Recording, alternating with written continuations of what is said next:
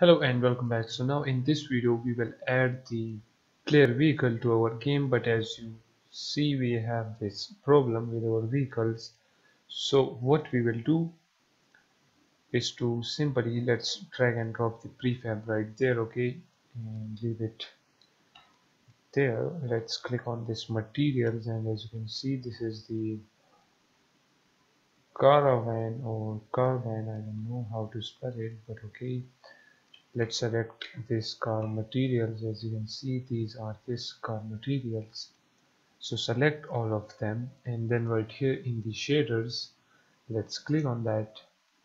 Let's go inside the nature and let's select this speed tree 8, and as you can see now the car materials are fixed.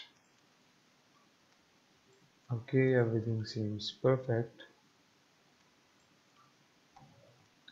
And guys, if this shader doesn't work for you, then you can add another shaders. For example, if you go inside the mobile and select the vertex lit, as you can see it changes the color of it. You can select different shaders to match your car materials. For example, for my car, if I go inside nature and select this one, then it matches the car materials, as you can see. Okay, now we can do the same for the other materials as well. So let's select all of them. Let me select one by one like this. Okay, I just press down the shift button and then I am pressing the right arrow button.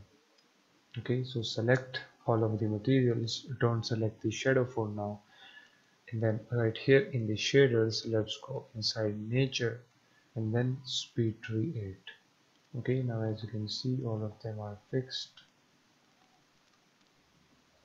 Let me now go inside there. Let's select the prefabs and let's drag and drop this car. As you can see, this car materials are also fixed.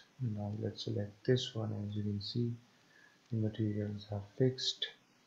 Okay, let's select this one, and you can see all of the materials are now fixed. So let me tell you again, in the materials you can select all of the car materials and change the shader to this one. Okay, and if this doesn't work for you, then you can just go ahead and check out all of the shaders in here and then select that one which matches the car materials. Okay, so in this way you can fix this. Now this will be our player car. So what we will do, we will simply unpack this completely, and in the next video we will fix all of our car system. Okay, so catch you guys in the next one.